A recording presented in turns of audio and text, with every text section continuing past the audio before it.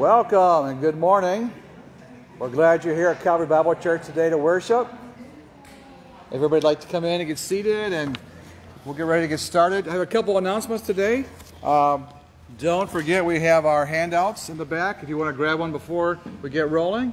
One is for the outline, the other has a map of the cities we'll be talking about today. So grab your materials. They're in a little table in the back here if you'd like to follow along that way.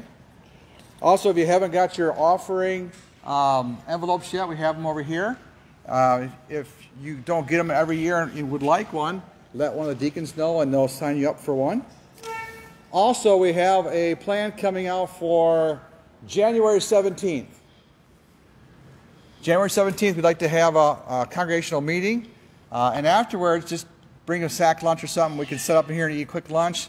We'd like to talk about the discipleship program and how it's going to roll out, and perhaps start to get sign-ups even for it.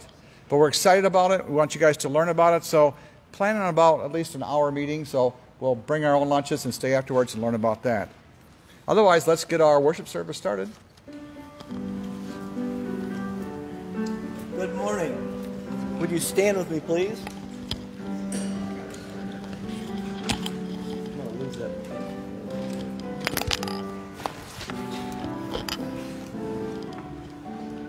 We're going to start by singing hymn number 143, please. Infant holy, infant lowly. Let's sing both stanzas of that. Infant holy, infant lowly, for his fill of cattle song. Oxen lowing, little knowing, Christ the baby, Lord of all. Swift ringing, angels singing, Noah's ringing, tidings bringing, Christ the baby, Lord of all. Christ the baby, Lord of all. Please. Flocks were sleeping, shepherds sleeping, vigil till the morning noon. Saw the glory, heard the story, tidings of the gospel true. Thus rejoicing, free from sorrow, praise His voices, greet tomorrow. Christ the babe was born for you. Christ the babe was born for you. One more. Let's go over to hymn number 162, please. The Birthday of a King. We'll sing both stanzas there as well.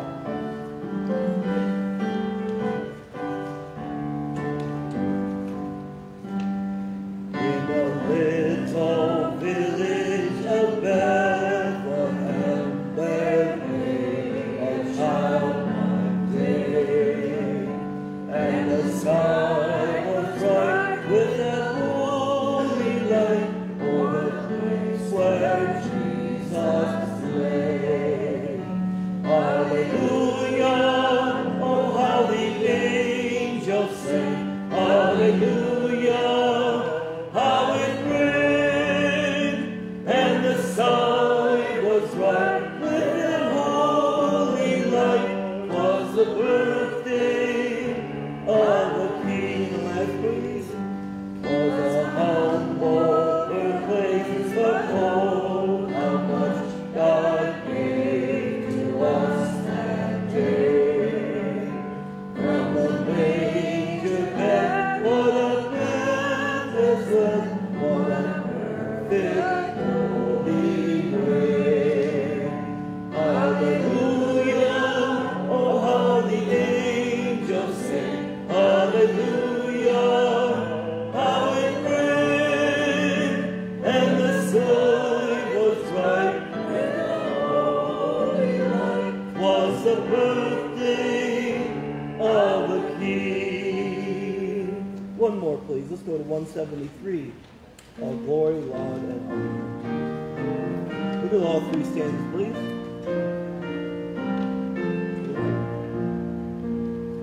All glory, love, and honor to thee, Redeemer King, to whom the lips of children sweet hosannas ring.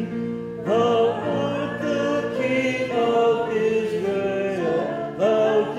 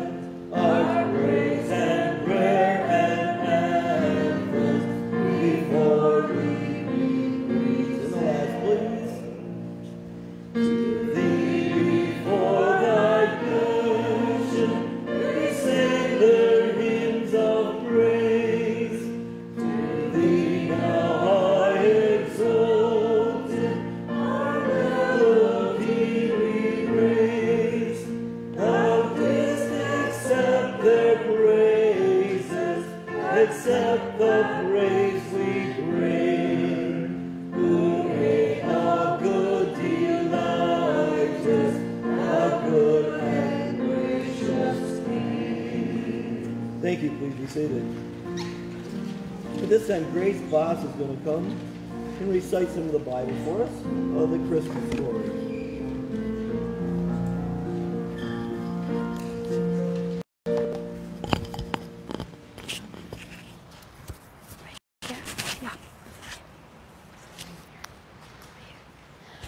Luke 2:8-20. And there were shepherds out in the fields nearby, keeping watch over their flocks by night. The angel of the Lord appeared to them, and the glory of the Lord shone around them, and they were terrified. But the angel said to them, "Do not be afraid. I bring you good news of great joy that shall be for all the people. Today, in the town of David, a Savior has been born to you, and he is Christ the Lord. This shall be a sign to you. You will find the baby wrapped in cloths and lying in a manger." Suddenly, a great multitude of the heavenly hosts appeared with the angel, worshiping God and saying, "Glory to God in the highest, and on earth peace on whom his favor rests." When the angels had left them and gone into heaven, the shepherds said to one another, "Let's go to Bethlehem and see this thing that the Lord has told us about." So they hurried off and found Mary, Joseph, and the baby who was lying in a manger. When they had seen him, they spread the word concerning all that they had been told about this child, and all who heard were amazed at what shepherds said to them. But Mary treasured up all these things and pondered them in her heart. The shepherds returned, glorifying and praising God for all the things they had heard and seen, which was just as they had been told. Luke 2:8-20. Thank you.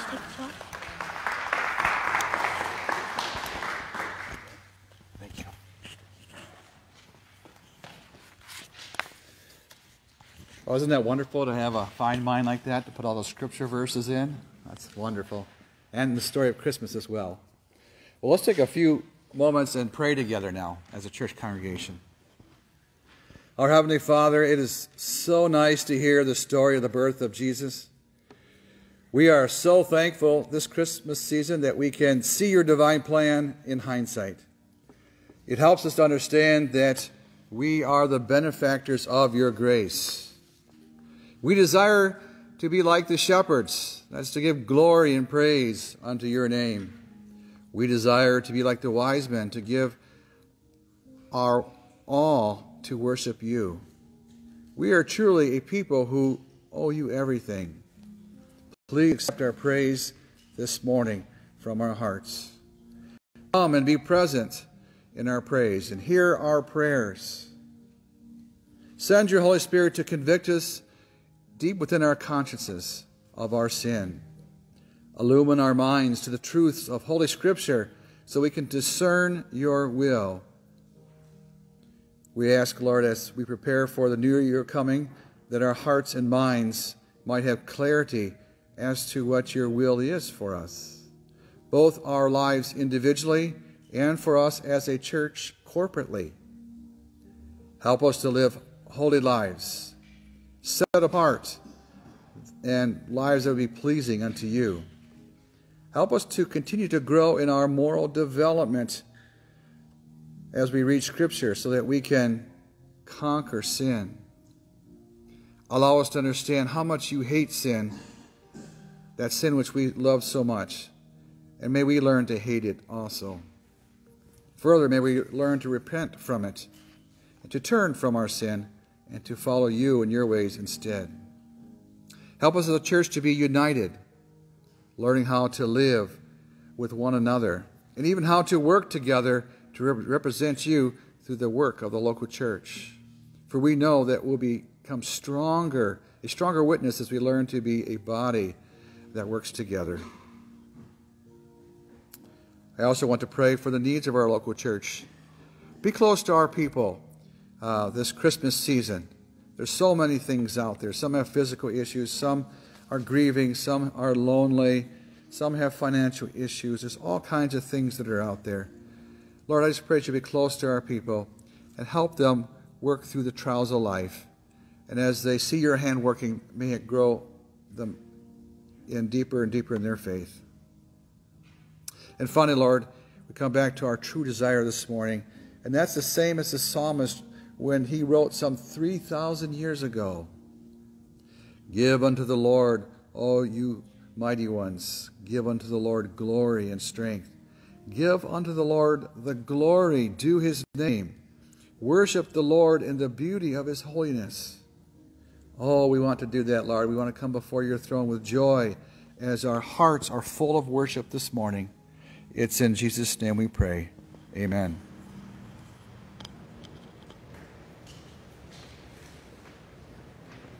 Grace, thank you for coming up and reciting, or not reciting, but taking that from memory. Grace been doing that since she was like, what, 5? Reciting stuff like that? She's been amazing. I didn't know if she was big enough to stand over the podium, but she definitely is. Thank you for that. Would you stand with me again, please? A couple more songs before Pastor Coggin comes. We're going to sing, We Praise Thee, O God, our Redeemer. Hymn number 16, if you have a hymnal. We're going to sing stanzas 1 and 3, please. We praise thee, O God, our Redeemer, Creator. Tribute we bring, we lay it before thee. We kneel and adore thee. We bless thy holy name, that praises. Sing the last, please. With voices united, our praises we offer to thee, great Jehovah, the anthem we raise. Thy strong arm will guide us, our God is beside us. To thee, our great Redeemer, forever we pray. One more, please. Flip your page over, if you would. We're going to sing Seek Ye First. Hymn number 42.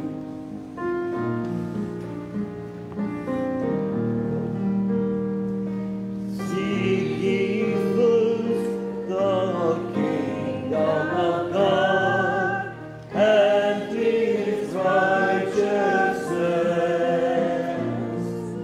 and all these things shall be added unto you. Alleluia, alleluia. Ask and it shall be given unto you. Seek and ye shall find. Knock and the door shall be opened unto you. Alleluia, alleluia. Thank you. Please be seated.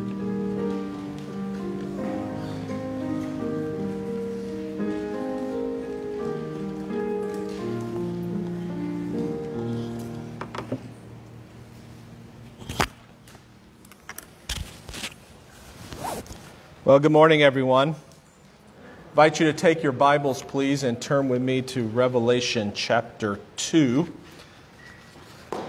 as we continue our look at Christ's letters to the 7 churches in Revelation.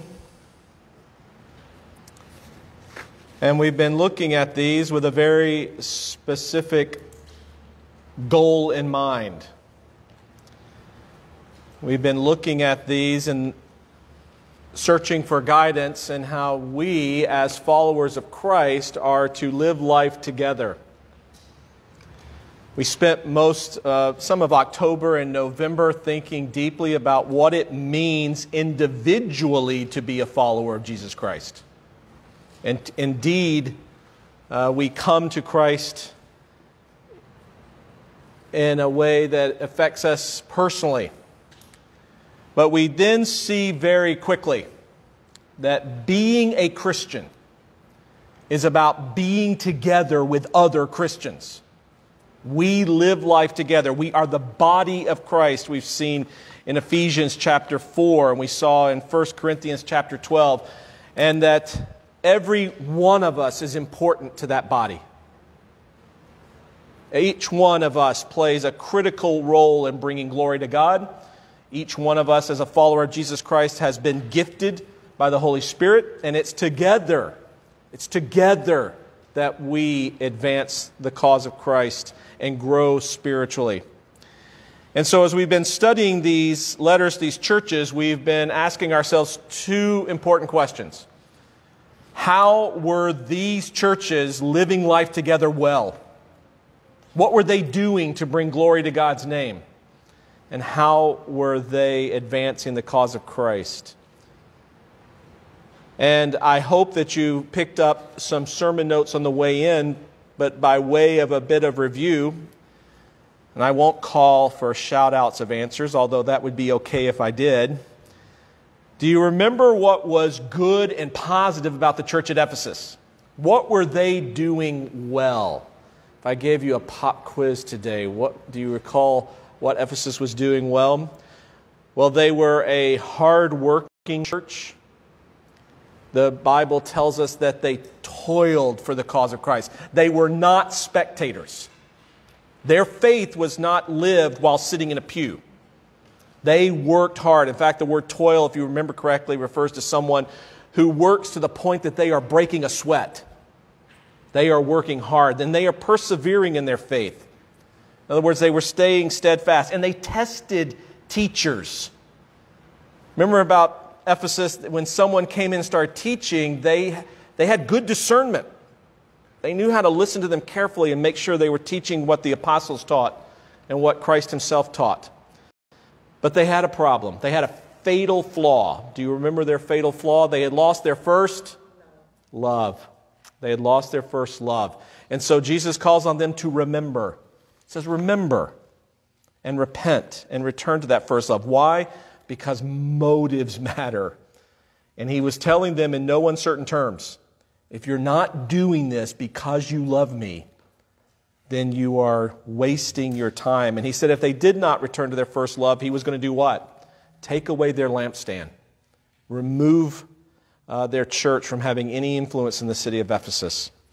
And then we turn to Smyrna, the next city in Asia Minor on the Roman post road. As you head a little north out of Smyrna, out of Ephesus, you come into Smyrna, and we saw that this was the church that was under persecution. This is the church that was suffering.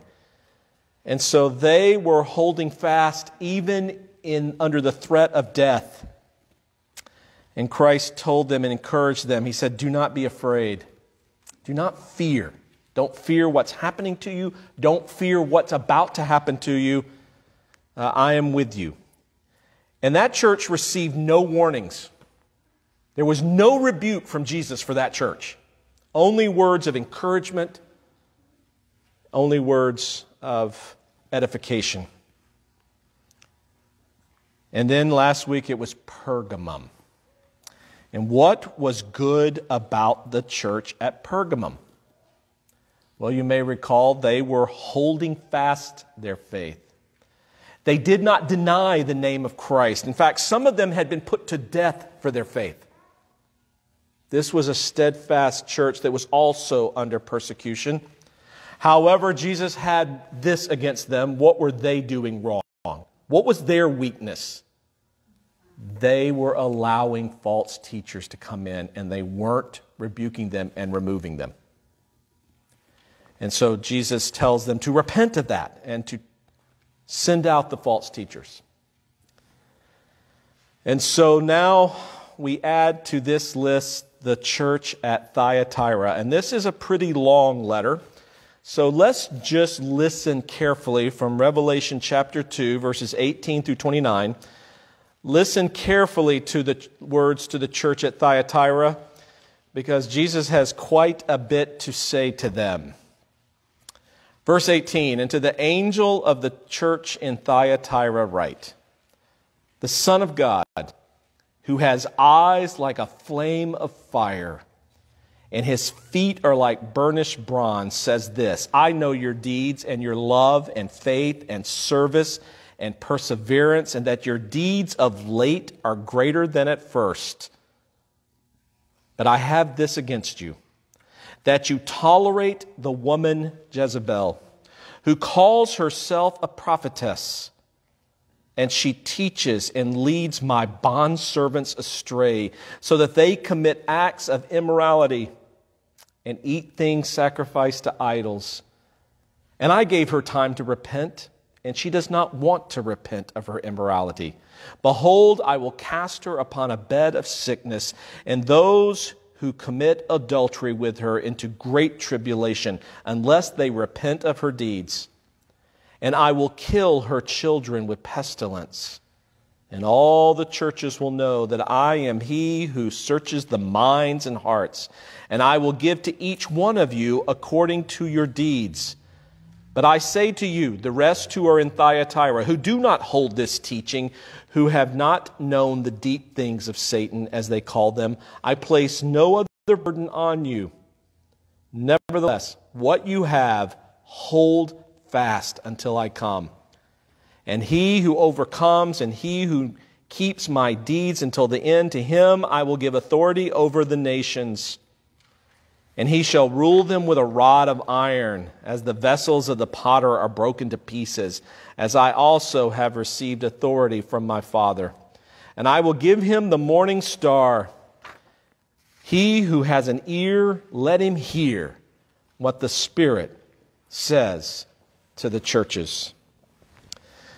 Well, before we dive into this letter and unpack it, it's probably worth just mentioning that the call to the church to be pure and righteous is clear throughout the New Testament. The Bible makes it clear that as followers of Jesus Christ, we've been liberated. But liberated from what? What is it Christ set us free from? The answer is a type of, not just a type, an actual slavery. A slavery to sin. Before we come to Christ, when our sin calls, we answered. And we were happy to answer. And we were happy to do whatever our sin asked us to do. And we would work hard at serving it. But in Christ, we've been freed. Sin is no longer our master. And so the call to be free from sin and to be pure and righteous is absolutely crystal clear in the Bible. That is Christ's will for His church. That we embrace what is good and noble and virtuous and holy and righteous. We're not haughty. We're not puffed up. In fact, Paul reminds us several times in his letters to remember what we once were. We're not haughty. We're not arrogant about it. We know that it's not because of anything we did that we can now embrace what is good. We know it's because of what Christ has done that we can now embrace what is good and what is holy. So we don't rule it over people and lord it over them in a haughty, judgmental, puffed up way. In fact, it makes us more humble, doesn't it? Makes us very humble to remember what we once were.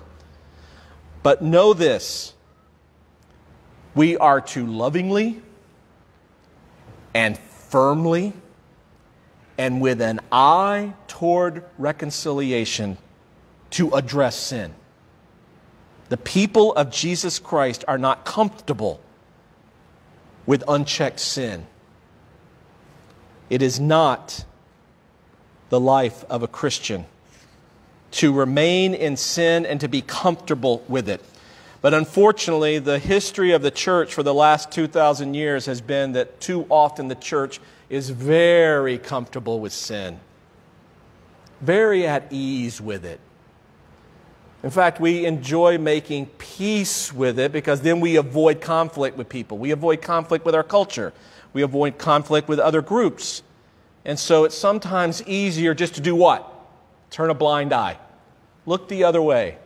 Sometimes in the name of being loving, although there's nothing loving about it. In fact, when I entered the seminary early on, Cindy's father, who was a pastor, arranged for us to have a meeting with a church looking for a pastor. It's a small, mid-sized Baptist church just south of Montgomery, Alabama, our home state. And I remember going down for the interview, and Cindy went with me, and we were sitting there with their search committee, and it was all ages, and there were some men and there were some women on it, and we were asking questions. And they got to me and they said, "What questions do you have for us?" And I asked them what I thought was a pretty simple question. I said, "How do you handle church discipline?" In other words, Matthew chapter 18. That's what I was asking them. How do you handle that? Where if someone is in open, unrepentant sin, you go to them and ask them to repent, and if they do, you've won your brother, and it goes no further. But if they won't repent, what do? You take a second witness. And if they still won't repent, you go before the church, and then if they still won't repent, you treat them as a tax collector. So I was just asking them, how do you handle that? And they were confused by the question. They said, "What do you mean?" And I said, "Well, let's imagine for a moment that you had a man in your church who was engaged in open adultery and was not stopping. What would you do? How would you handle that?" And you know, there was an old man on that committee. He looked me right in the eye and he said, "We would do nothing." He said, "That would be judgmental and hateful. We would do nothing." Which, of course, at that moment, I knew that I was going to be a horrible fit for them as pastor, because the church cannot be comfortable with sin in its midst. It can't. You can't and call yourself by the name of Christ. It's not that we're haughty and puffed up. It's not that we're arrogant and judgmental. It's that we know that Christians have been set free from slavery to sin.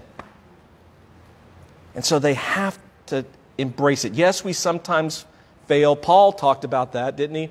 He said, "That which I want to do, I don't do. And the things that I don't want to do keep creeping into my life." We all relate to that, don't we? That doesn't change the goal, does it? It doesn't change the goal that we love what is righteous, and we don't want to be comfortable with sin in our midst. Well, the church at Thyatira has grown comfortable with sin. It has made peace with sin. And now Christ is coming to shake them up. So we're going to do what we've been doing with each one of these churches. First thing we're going to do is we're going to look at the context. Who wrote it? Who received the letter? What was the city or the church like? And then we're going to look at what they are doing well. And then we're going to look at what they need to repent from. So let's just look at the context. And number one, who is the writer? Well, by now you all know the writer is Jesus Christ. In fact, as he's introduced here in Revelation chapter 2, verse 18, that's really repeating words from Revelation 1 right in the middle of that chapter. But look how he refers to himself. He refers to himself three ways. Number one, first thing he refers to himself is as the Son of God. Do you know that's the only time this phrase appears in the book of Revelation, Son of God? Mostly throughout Revelation, you know what Christ calls himself? The Son of Man. In fact, that's what he calls himself in chapter 1, verse 13. When John is receiving this vision, he says, in the middle of the lampstands, one like a son of man. And do you know who he copied that phrase from? Daniel. Daniel's the one who referred to the Messiah as the Son of Man. It's a title, that Son of Man is a title that indicates he's our sympathetic high priest. He's identifying with us, his humanity. He is one who's come as our representative to stand before a holy God and to make peace with God by being our representative and our sacrifice. So he's the Son of Man. It's a very inviting term, but here he uses the Son of God. This idea that he is speaking in all of his divine authority. He's coming to the church at Thyatira not as their, sympathetic high priest. He's coming to the church at Thyatira as the divine one. Now listen, right off the bat, that lets you know the tone of this letter is going to be tough. This is probably, if I were at the church at Thyatira and I saw this opening as the Son of God, the one with eyes like a flame of fire, the one with burnished bronze for feet, I would know this is not a good letter. We're about to get some really challenging rebukes. Because look at the next way he describes himself. Number one is he's the Son of God. Number two, he has eyes like a flame of fire. There's that divine judgment. In fact, when his second coming occurs in Revelation 19, this is the way he's described. He comes with fiery eyes that pierce and see all things. It's that sort of verse 19 where he says, I know your deeds. That's right. I have eyes that pierce to your very soul. I know exactly what you're thinking. I know exactly what you're doing. I know exactly why you're doing what you're doing. So this is a divine rebuke coming. And then finally, these feet of burnished bronze refers to purity and holiness. In fact, in that day and age, burnished bronze, well-polished burnished bronze was probably better than most mirrors of the day. In fact, it probably was the best mirror of the day. So this is a purity. He said, I'm coming as the Son of God. I'm coming with all my divine authority. I'm coming with eyes that look right into your very soul, and I'm coming standing on feet of purity and holiness. Yeah, this is an introduction designed to shock them a bit, shake them a little bit. In fact, there may have been a few who said, you know what, stop reading. I don't know if we want to hear the rest, because you know it's going to shake them up. Well, to whom is it written? Well, it's written to the angel, and you may recall, we've now made that crystal clear. That's referring to probably the chief elder of the church in Thyatira. We know absolutely nothing about the church at Thyatira. We don't know anything about its founding. We don't know any records of who were its first initial leaders. We only know a little bit about some of the people who may have eventually come back and helped this church a little bit. I'm going to read from Acts 16, verse 14 and 15, in reference to Lydia. And so Acts chapter 16, verse 14 and 15 says this, And a certain woman named Lydia from a city of Thyatira, a seller of purple fabrics, a worshiper of God, was listening, and the Lord opened her heart to respond to the things spoken by Paul. And then she and her household had been baptized, and when she and her household had been baptized, she urged us, saying, If you have judged me to be faithful to the Lord, come into my house and stay. And she prevailed upon us. So some have speculated that after she became a believer, it's possible Lydia may have returned to her hometown and helped found the church there. The more likely scenario is simply that when Paul was in Ephesus for 3 years and was helping to found and preach to churches all over Asia Minor, that's when this church was found. That's when this church was planted during that time period. So that's what little we know about the church. What about the city? Well, this week I did provide, it was bothering me so much that you may not have had a map. So I put little maps on the back so you can at least see how these cities are laid out. And if you can find Ephesus right on the west coast, and I apologize to you at home, maybe I can send this out as an attachment later in the week so you can print it. But if you find Ephesus right on the west coast there of what is today Turkey, the modern country Turkey, it was Asia Minor then.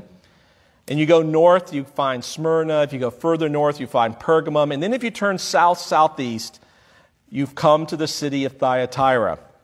And it's really a city that sits right at the northern end of a valley that runs from Thyatira south-southeast down to Laodicea. And you can't tell from this map.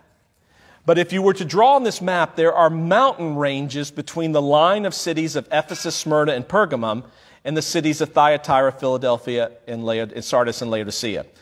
And so really, that's why the post road went north up the coast to Pergamum. And then the Roman post road turned south-southeast down toward Laodicea to avoid those mountains. And so you can see the way these cities are laid out. And so there's a valley that runs north-south from Thyatira to Laodicea. And so Thyatira lays at the top of that valley. And it has several problems. Number one problem it has is that it's on a flat plain. There's no acropolis in the city. It's not like Pergamum that had a high 1,000-foot acropolis to sit on, which means that there was no natural fortifications for the city. Very difficult for any troops garrisoned at Thyatira to hold out very long. In fact, when the Romans left troops there, and before them, Alexander the Great and others, when they left troops there, you know what their goal was? Was just to slow down the invasion from the southeast to give Pergamum time to set up its defenses. What a great mission. You're sent there basically just to be fodder to slow down the invasion. And so Thyatira has a history of destruction and occupation, and it's never occupied very long because it's impossible to defend. And so it just goes from destruction, invasion, destruction, rebuilt, invasion, destruction, rebuilt.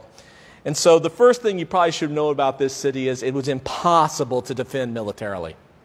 It's on a flat plain. It was easy. It was an easy target. Until the Romans take over Asia Minor in 190 BC, and that brought the peace of Rome. And that allows Thyatira to become a wonderful center of commerce. It's really, if you look on this map, it's in a great position for commerce. It's on this north-south road running from Thyatira to Laodicea. It's close to Pergamum, the capital of the province. It's not far from the road leading down to Smyrna and Ephesus. It's just in a great position to be a pretty good city of commerce, and that's what it becomes. And so the second thing I want you to note about it is that it really becomes such a center of commerce that labor unions take over the city. In fact, they had all manner of labor unions. There was unions for wool. There were unions for dyeing wool. Remember Lydia? She worked with purple wools and purple fabrics, so she's carrying on that tradition from Thyatira of dyeing these wools. And purple was their specialty in Thyatira because apparently there was a type of root that you could crush and make purple dyes, and you could find this root readily in Thyatira. So Thyatira is known for its purple dyes. Known for its purple fabrics. In addition to this, it has linen worker unions, it has outer garment, leather, tanners, potter unions, bakers unions, slave trader unions, bronze makers unions. It's just a heavy trade city by the time this letter is written. So the first thing is, it's not easy to defend military. The second thing is that once the peace of Rome came, and it didn't matter if you were an easy target militarily, because nobody's invading, they thrive as a commercial center, and so labor unions take over and run the city. Third thing and final thing is that it's not a religious center. There's no big idol worship here.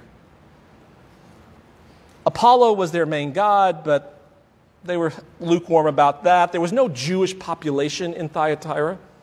So the problem that Smyrna had with the synagogue of Satan and the problem that Pergamum had with all the idol worship, these Christians don't really have that problem. Here's the problem they have. All the labor unions adopted their own deity. And if you were going to be in that labor union and have a job, you had to go to the big feast once a year. And they would worship to the idol, they would sacrifice to the idol, and then they would eat the food that had been sacrificed to the idol, and they would engage in sexual immorality as part of that feast. So the challenge for the Christians in Thyatira is this. If you're going to keep your job, you had to be in the labor union. And if you were going to stay in the labor union, you had to go to at least the big annual feast and worship the idols and engage in these horrible immorality acts that took place at the feast. So there's going to be a lot of pressure to compromise to keep their job.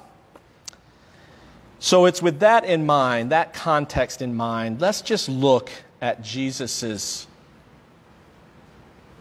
assessment of where this church is and how they are behaving. So look at verse 19. I'm going to read verse 19 for you again. Christ says, I know your deeds. So, of course, he knows what his church is doing. He doesn't need a briefing. It's his church. He knows exactly what's going on there. And he really commends 4 things they're doing. And so there are 4 deeds that they are doing very well. He says, I know your love. There's number 1. So they don't have the problem Ephesus had of forgetting their first love. He said, I know your love. They have faith. That's their second deed. He said, I know your service. There's their third deed. And you persevere, which means they stand fast. They're steady. He says, I see the good things you're doing. I know your deeds that are good, the love, the faith, the service, the perseverance. And then he commends them one other way. The second way he commends them is that he says that your deeds today of late are greater than at first. Now that word greater is referring to the number. This isn't a quality assessment. He said, I just know you're doing more good deeds. Your love, your faith, your service, your perseverance. So this is a good thing.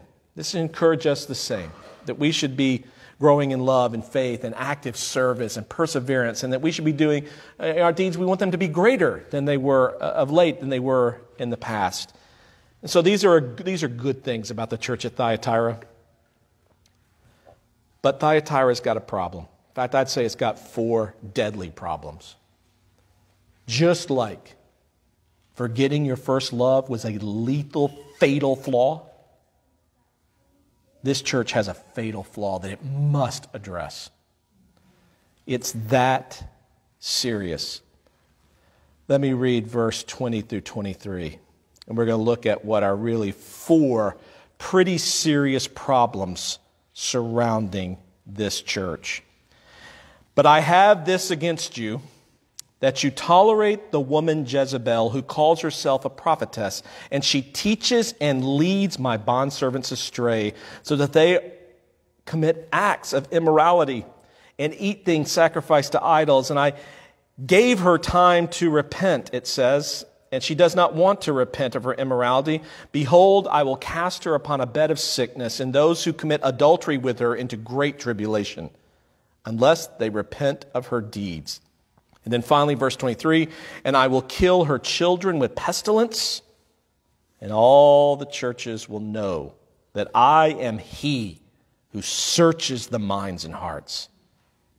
And I will give to each one of you according to your deeds.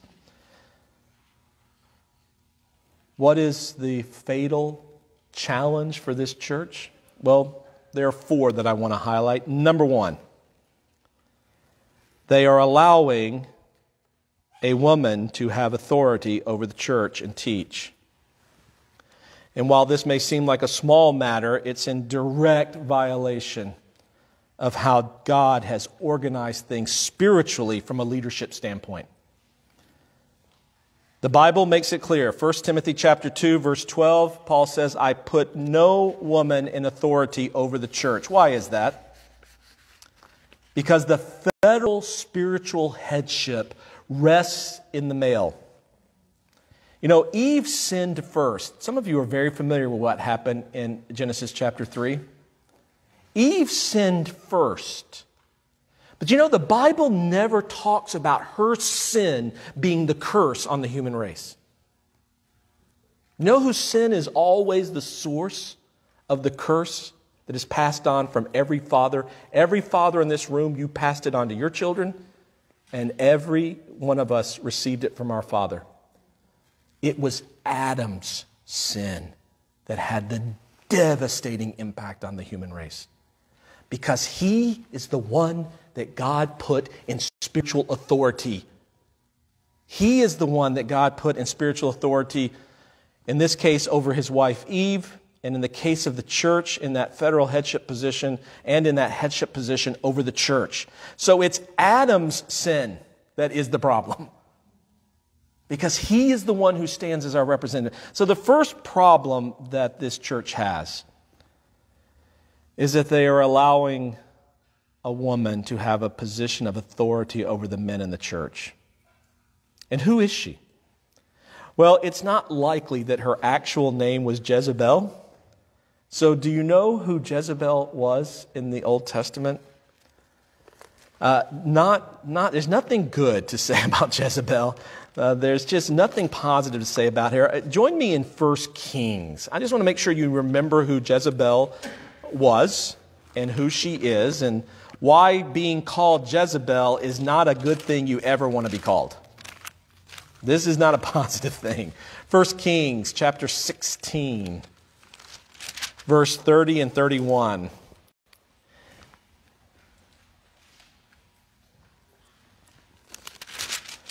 So you're going to see that she is the wife of Ahab, who, by the way, is labeled the worst king that Israel has ever had, morally.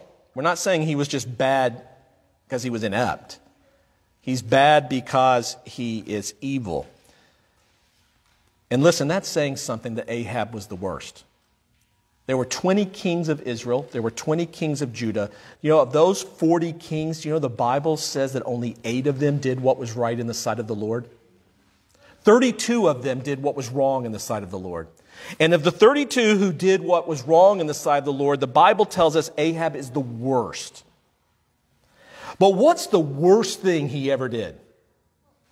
What's the most awful thing he ever did? Well, let's find out. 1 Kings chapter 16, verse 30 and 31. And Ahab, the son of Omri, did evil in the sight of the Lord more than all who were before him. Well, that's never something you want written about you. This is not a good thing. Verse 31.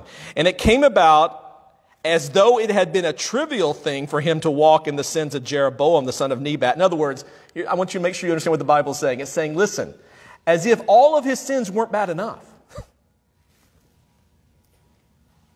There's one thing even worse, that he married Jezebel, the daughter of Ethbaal, king of the Sidonians, and went to serve Baal and worshiped him. Now, she's awful. She is awful, and she is terrible. And the fact that Jesus is referring to this woman teacher as Jezebel, this one who calls herself a prophetess in Revelation chapter 2, verse 20, is not a good thing. But the second thing that's bad, so the first thing is they're allowing a woman to have this position of authority. The second thing is the content of her teaching. Well, what is she teaching them to do? Well, I'm going back to verse 20 of Revelation 2. He says, who calls herself a prophetess, and she teaches and leads my bondservants astray into what? Into acts of immorality and idolatry. So not only are they allowing a woman to teach over men, but they are also, the content of her teaching is awful. So what is she teaching? What is this about? Well, here's the most likely thing she's teaching, because this was the popular false teaching of the day. It was a very popular, and it would serve the people at Thyatira very well, and I'm going to explain that in a moment. But she's probably teaching something called dualism. Trace this back to Plato and the ancient Greeks. And here's what dualism taught.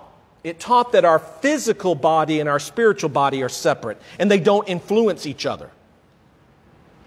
So you can see why this would be so seductive for people who are trying to keep their jobs in these labor unions. Here's what she's probably telling them. She's saying, listen, in your spirit we know you serve Christ. In your spirit we know that you love God. So it doesn't matter what you do with your body. So once a year, take your body and go into the feast and worship the idols and engage in the immorality with your body. But we know where your heart is. We know that you love Christ. The two are completely separate, and they don't impact each other. Now listen, that's not what the Bible teaches, by the way. The Bible doesn't teach this but you can see how somebody trying to hang on to their job could say, perfect. That's perfect. This is the best of both worlds, isn't it? I can keep my job. I can keep the labor union happy. I can show up this feast once a year. And then the other 364 days of the year, I can serve Christ. And it's all good. We know that you love Christ. We know you're a true believer. We know your spirit's in the right place. So take your body once a year and do whatever you want. This is most likely what Jezebel is teaching. And you can see how within that church, this dualism could have a lot of really sympathetic ears. Going, yep, this works, because now I can keep my job. So the first thing is that they're allowing a woman to have authority over men. The second thing is the content of her teaching is unbiblical. And the third thing is that it's actually having an influence. Notice what Jesus says in verse 20. He says, my bondservants are actually being led astray. My bondservants are actually starting to buy into this. They're finding this to be good teaching. Now listen, the only thing worse than being led astray is to be the person leading them astray. It's bad enough if you are being led astray, but if you're the one who's leading them astray, let me read something to you from Matthew chapter 18. These are the words of Christ talking about false teachers. He says, but whoever caused one of these little ones who believe in me to stumble. And by the way, little ones is a reference to believers, these young, impressionable, easily influenced believers. He says, whoever causes one of these little ones who believes in me to stumble, it is better for him, in other words, the teacher, the false teacher, that a heavy millstone be hung around his neck and they be drowned in the depths of the sea. Woe to the world because of its stumbling blocks. For it is inevitable that stumbling blocks come, but woe to that man through whom the stumbling blocks come. And if your hand or your foot causes you to stumble, cut it off and throw it from you. It is better for you to enter life crippled or lame than having 2 hands or 2 feet to be cast into the eternal fire. And if your eye causes you to stumble, pluck it out and throw it from you. It is better for you to enter life with 1 eye than having 2 eyes to be cast into the fiery hell. See that you do not despise one of these little ones. For I say to you that their angels in heaven continually behold the face of my Father who is in heaven. This is not about self-mutilation. This is not about cutting off a hand or plucking out an eye. This is about taking sin and doing whatever you have to do to get it out of your life. Take whatever steps you have to take. And that's exactly what Christ is about to do. He's about to come and cut off the hand that's causing them to sin. He's about to come and pluck out the eye that's causing them to sin. And if you want to know what happened to the Jezebel of the Old Testament, I'll give you the quick synopsis. You can find it in 2 Kings chapter 9 later. But she is thrown from the top of a house. She hits the ground. The Bible records that her blood splattered on the nearby horses. And before they could bury her, dogs came and ate her flesh. There was nothing left to bury. Yeah, the third thing that's really troublesome about this church is she's having an impact. And Christ is about to pluck her out. He's about to pluck her out. This is not a good thing for this Jezebel. There's a fourth thing here that isn't spoken, but it's seriously implied. And I just want to mention this because I think this is a big problem for the church at Thyatira. But you know what's implied by all this? The fourth thing that's really troublesome? The elders are doing nothing to oppose her. She's going unchecked. She's going unchallenged. So much so that Christ is having to sweep into his infant church himself to take care of this problem. Now, I would submit to you that the elders should be taking care of this problem. But they're not. And quite frankly, that is quite troubling. You know what? They're probably just going along to get along. They're probably thinking, you know what the elders are probably thinking? They're thinking, if I stand up and say this dualism is wrong, people are going to lose their jobs. They're going to leave the church because they'd rather keep their means of a living than follow what the Bible is telling them that could cost them their livelihood. And so the elders sit quietly and they allow the dualism to be taught. And now Christ steps in to take action. Well, what action is he going to take? What action will Christ take against them? Well, this is not going to be pretty. This is actually, I would suggest, pretty harsh. And the first thing I want you to notice about the action Christ will take is an act of compassion. Look at verse 21. And I gave her time to repent. I don't want you to miss that. Listen, he's showing her compassion. He's giving her, and in some regards, the church at Thyatira, a chance to repent. But she, he says, does not want to repent of her immorality. So what's he going to do? So the first thing is he shows compassion. The second thing, it says he's going to throw her on a bed of sickness. Now, I don't know if your Bible has the word sickness in italics. Does some of you have a version where your Bible has sickness in italics or has maybe brackets around it? The reason for that is that that word does not appear in what John wrote. John just said that Christ said that he was going to throw her upon a bed. It's probably an indication that he is going to kill her. It's probably an indication that this is going to be death. And the reason why that makes a lot of sense is because it does say later on in a few verses he's going to kill her followers. So it stands to reason he is coming and he is going to cast her upon a bed of sickness. And it will be not just be any bed of sickness, it will be a bed of sickness unto death. And so that's the second thing. The first one is he shows compassion to her, and when she won't repent, then he comes and he's now going to execute judgment, and it appears to be a death sentence. And the third thing, he's going to hold accountable those who are following her. And those who commit adultery with her are going to be thrown into great tribulation unless they repent of her deeds. And it could be a lethal kind of accountability. Verse 23, and I will kill her children, her spiritual children, with pestilence. Boy, we've gotten a good taste of what that's like in the last 9 months, 10 months. Pestilence can be pretty effective. And all the churches will know that I am he who searches the minds and hearts. So what's the third thing he's going to do? He's going to hold them accountable. It's going to be a lethal accountability if they do not repent. And it's a severe punishment that will bring glory to his name. Look what he says. He says, all the churches will know that I am he who searches the minds and hearts, and I will give to each one of you according to your deeds. Look at that. All the churches will know. This is going to bring glory to his name. All the churches should sit up and take notice of this. Christ loves and demands doctrinal purity for his church. Listen, this is why the book of James says you should be slow to be a teacher. You should be slow to desire to teach, because doctrinal purity is so important, and behavioral purity is so important that if you're not leading correctly, the punishment on you will be harsh. This is really an act of love, isn't it? It's just a tremendous act of love. And what does Christ, in this section, as he addresses this problem, he does give a word of comfort to those who are not following her.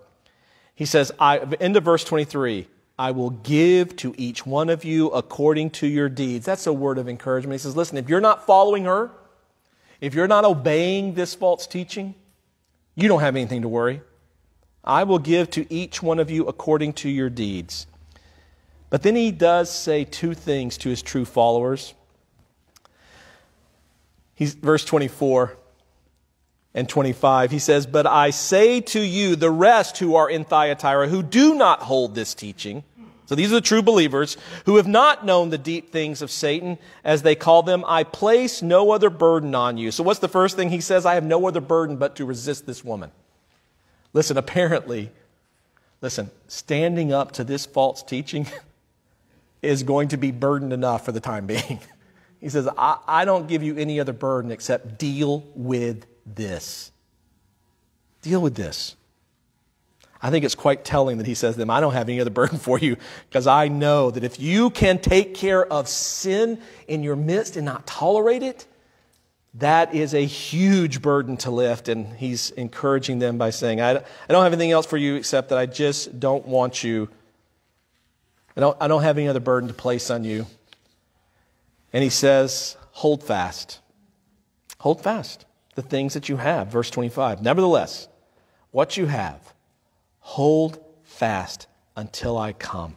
So those who did not engage in the deep things of Satan, no other burden, and hold fast what you have until I come.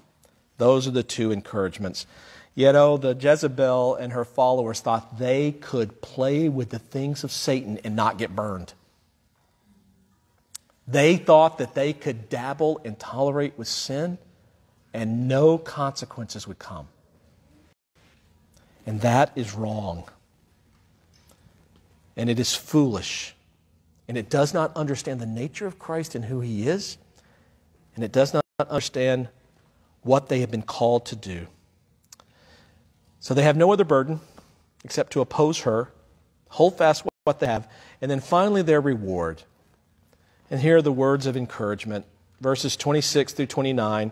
And he who overcomes, well, that's a description of all Christians, because the Christians are the people who overcome the world, overcome sin because of the strength of Christ. And he who keeps my deeds until the end, to him I will give authority over the nations, and he shall rule them with a rod of iron. As the vessels of the potter are broken to pieces, as I also have received authority from my Father. What's the first reward? To rule with Christ.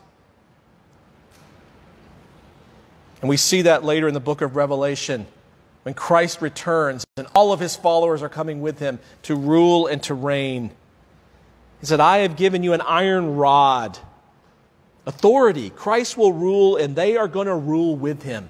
The ones who have disobeyed are going to be crushed, and the nations of the world who disobey are going to be crushed. But the followers, the faithful followers, will rule. And then, of course, the second thing he gives to them is himself. Verse 28. And I will give him the morning star. Do you know who the morning star is? That's Christ. It's funny, the morning star. What we call the morning star, do you realize it's not actually a star? It's Venus. You get up early in the morning, you can see it as it's setting. It's bright and it dominates the skyline and you can't miss it. And it's always there and it's steady. Its track is steady the way planets' tracks are steady. And it's the morning star. You know what he's going to give them? Himself. So I've given you myself. What more can I give? And then finally, the church's reward is an ear to hear. This is quite beautiful. He who has an ear, let him hear what the Spirit says to the churches. Yes, I will give you the right to rule with me. Yes, I will give you myself. I give you the morning star. But finally, I give you an ear to hear, to know, and to act. Well, in conclusion, what happened to this church that tolerated sin? What was their final end? Well, I must report to you that it was not a happy ending. This church is only going to last about another 100 years before it collapses under the weight of another heresy, the Montanists. The Montanists who taught that God is continuing to teach through new revelation. In other words, the Montanists were teaching that the book of Revelation was not the end of God's revelation, that there was more being written. And the Montanists became very popular in Thyatira. And by the 2nd century AD, that church was no more. Christ had to close their doors because they were bringing more shame to his name than they were glory. What is the encouragement to us? Cling to truth. Reject error. Don't get comfortable with sin. Don't tolerate it. You can lovingly and firmly oppose it. And know that this will bring honor to God and will bring his reward. So there's the challenge to us. It's no different for us, is it? Our culture is encouraging us to tolerate and go along, to get along and compromise with sin every bit as much as the church at Thyatira faced. In fact, this message and the message to Pergamum may be two of the most poignant for the church in the United States. We cannot compromise with false teachers, and we cannot compromise with sin. And our culture wants us to do both. And it's urging us to do that all the time. Well, let's spend a few moments in prayer, praying for the fortitude and the perseverance not to compromise and not to give in. Let's pray together. Well, Lord, I thank you for the letters to the churches. And I thank you for granting us an ear to hear. Help us to apply these great truths to our hearts and our lives collectively as a body, where we are flirting with sin, where we are compromising with sin, where we are tolerating sin, Lord, bring it to our attention, both individually and as a body, together. Our prayer this morning is like the prayer of King David. Search me, O God, know me, and if there be any wicked ways in me, bring it to my attention, that I may repent and embrace righteousness. We pray that both collectively and individually this morning. Lord, we thank you for the warning you have given to the churches. We know that you are pure and holy. We know that you love what is right and what is virtuous. And we know that you have filled us with your Holy Spirit and empowered us to serve a new master. A master who is good and wholesome and noble. So Lord, give us that kind of heart this morning and help us to serve you with all of our mind and all of our strength and all of our heart. And we pray this in Jesus' name. Amen. Just a quick reminder of two things. Number one, you do not have to put up chairs this week because it's between Christmas and New Year's. We don't have any ministry things going on in the gym, but I will need you to do it next week. So next week we will need to put the chairs up. So I don't know if you saw on the table there when you came in, but we need to update and make sure we have correct information in our directory. So if you want to be included in the directory, or if you want to be make sure if we need to update some information, we're asking everybody to fill that out. Even if your information is the same, please fill that out in the next few weeks. And if you don't want your information in the directory, just check. There's a way to check and say, I don't want this in the directory. But we may need the information just so we know how to get in contact with you. So please take time to do that in the next few weeks. Thank you so much.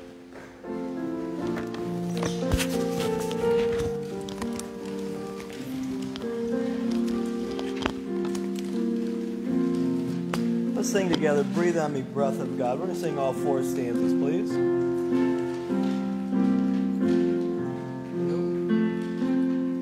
Breathe on me, breath of God. Fill me with life anew, that I may love what thou dost love, and do what thou wouldst do. And the second, please. Breathe on me, breath of God, until my heart is pure, until my will is one with thine, to do and to endure. The third, please. Breathe on me, breath of God, till I am wholly thine, until this earthly part of me glows with thy fire divine. Last, please. Breathe on me, breath of God, so shall I never die, but live with thee the perfect life of thine eternity.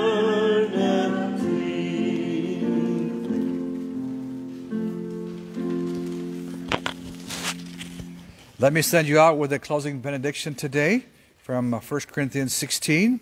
It says, watch, stand fast in the faith, be brave, be strong. Let all that you do be done with love. Amen. You are dismissed.